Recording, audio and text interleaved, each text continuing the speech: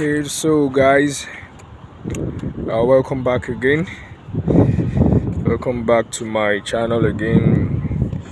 So once again, I really appreciate you guys' comments. I really appreciate those nice comments, and they keep encouraging me to do more videos. Yeah, so today what I want to do is, so I told you in the other video, I think I showed you guys that we've completed our car park. This is our car park area. So this is the last floor on the car park area.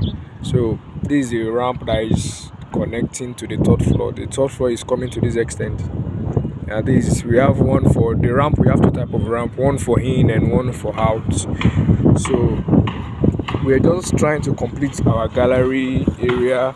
Once we are done with the gallery section, we are going to connect the third floor. That third floor that you are seeing there, we are going to connect it down to this beam. This is the beam starter bar that will receive the third floor that is coming towards this axis. Yeah, so you can see, yeah, we've casted part of the third floor. So we want to set out the column points. So that's what I want to be doing. So I have 2 points here, 2 known points. I have this point F. Okay, so this point F. So over there where the reflector is, I have point G there. So I'll be using the 2 as my orientation so that I can set out the column points. Okay, so my instrument is set. Let's check. Let's see, guys. So my instrument is set. Can you guys see? Okay, so it is set, and this one also is there. So make sure that your bubble, the both part is set. Okay, so let's kick start. I have battery in it. Yeah, okay, I have battery in it. Okay, yeah, okay. As you guys know, this is the total station I've been using on this video, and most of my videos is the total station I've been using. So if I have any new one, maybe Leica or any other total station, I will definitely do a video on it so that you guys can have the idea of what I'm doing and how to operate it. But this is the one I'm using for now. So let's do something. Okay, so I have a file already. Let me go straight to the file. You press menu. You know, the first thing is to go to the file so that at least you are saving your job on the file. So whatever, I go to 3 memory manager. Okay, no, escape. So now you can see number 1 is data collection, while number 2 is takeout. So it now depends on the one you want to do. So data collection is when you want to observe unknown points. Do you understand? So you want to acquire more data, you want to get more data. That is when you use your data collection. But if you are doing stakeout means that you are sending data out. You want to do setting out, you want to do a layout point. That is what stakeout is all about. So today I want to do setting out of column points. So definitely I'm going to click on 2. So number 2, that's takeout. So you can see the file. This is my previous file that I worked on. So that's the file that I want to use. So I'll press enter, purple AS. So I'll press enter. So you can see what is next. So the first thing is to open the file. Make sure you choose a file before continuing your job. So number 1 is saying occupied point, number 2 backside, number 3 layout, number 4 side shots. So the occupied point is where you are setting your instrument. That is where your instrument is occupying. That's what it means by occupied point. So number 2 is backside. That is where you want to backside, like where my colleague is. That's my backside point. So number 3 layout, that means you want to do setting out, just normal setting out after your orientation. Then 4 is side shot. That means you want to get a value of unknown point. That is side shot. You want to quickly pick a value that you want to determine the points, the XY after your orientation. That's when you use number 4. So let's do the orientation focus. I've not done that, so I'll click on number 1, occupied points. Okay, can you see? You can see what it's showing, because the last time I used the instrument, this was the last time that I set the instrument. So it's showing point F already. Can you see? I hope you guys can see it here. That is point F. So that's what it's showing already. Let me take it in. So it's showing point F, so that's my point F. So I'll click enter. So it's saying instrument height now. So what I want to do is setting up, so I don't need instrument height. If you can remember the last video that I did topographical survey, like as-built survey, that I needed height, so I had to check my height of instruments to make sure. That is very, very important whenever you are doing topographical survey, or you are doing a survey that require your Z, your height, that require height. So make sure that the height of instrument and the height of your reflector is very, very important. But here now I'm just doing a setting out. I just want to set out some column points which doesn't require height, so I can ignore this. I'll just press enter. So now it's saying backside, set backside. So this now, before I press yes, I always use one method. I will always make sure that I've already set my reflector before pressing that yes. So that's what I always do on my own project, to avoid every unnecessary error that we can avoid it at first. Mark, leg the leg, make it go outside. Where? So I always try to avoid those errors. So do you get it? So that's why I always make sure that I always make sure that I'm at the backside station, that my focus is on the backside station before pressing yes.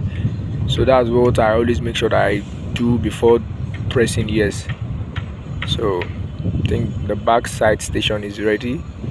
So I'm trying to clear my focus, set my crosshair at the point. Okay, I'll show you guys. Let me just fix it. Okay, I think it's set. So let me show you guys.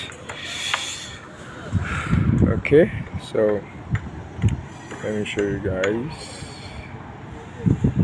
Can you see it? Can you guys see it? Can you see him over there?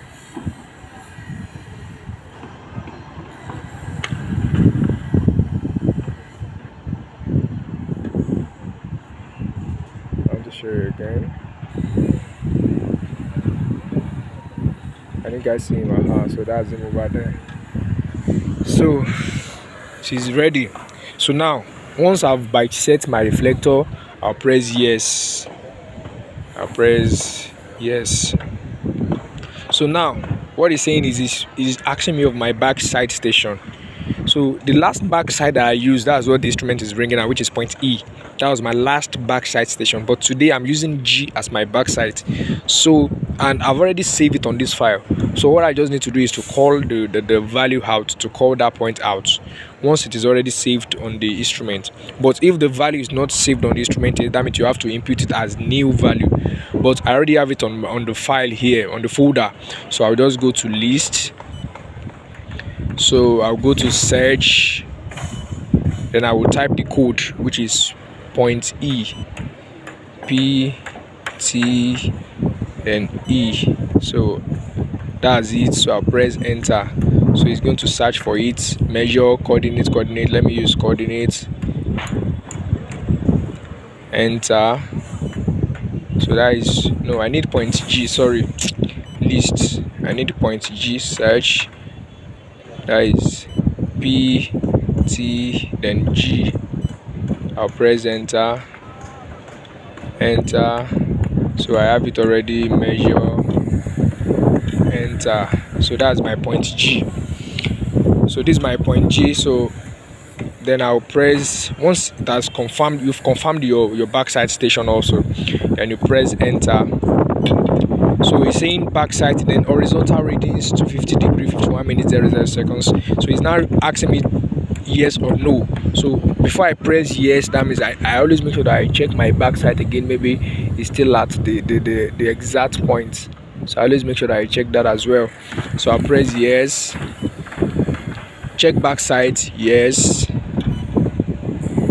Reflector height, so I don't need reflector height also. I told you I ignore height because I'm not doing anything that has to do with height. So I press enter. So now the instrument has done its own calculation and his own orientation. So I always make sure that I do something again whenever I'm using coordinate mode, anything that has to do with coordinates. I always make sure that I observe again to confirm the value. So I press measure. Okay, it's already measuring. Okay, I think the instrument is on non-reflectorless. Is on non-prism. I think the last time I used the point I observed last, I think it was non-prism that I used. So let me check. So you come to this star, you press the star, so you can see. Can you see here the reflector is what? Non-prism. So I'll change it to prism mode again. So this is prism now. So I'll press escape. So I will now measure again. Measure. So do you see now? So what it's saying is I have 5 mm difference. Okay, that means I had to check all over again. Let me remeasure. So I'm not accepting 5 mm. 5 mm. Okay, so I think I have 4 now. Okay, so I have 4 mm. So let me just confirm the value. 711,053.809. Okay, 552,765.588. So we are good to go. So I'm through with my orientation. So I press enter. So now what the instrument is saying is we are done with our orientation, so we can continue with the setting out that I want to do. Once you've checked your error and the error is minimal from 0 mm to 5 mm, so but once it is anything more than that, I don't allow it. I don't take it. So that's how we get it done. So let's continue with the setting out. So Mark, all right, so it's going to take the reflector to the other side, to where we want to do the setting out. So let me quickly show you this because I don't want the video to be too long. So now number one is saying occupied point, backside layout. Once I've done the orientation, there's no need for pressing the occupied point again. There's no need for backside anymore because we've done our orientation. Now the next thing is number 3 is layout. No, we don't need the stand. Or you can take it so that maybe we'll create points on that place. So the next time we're going to work, we'll not come here.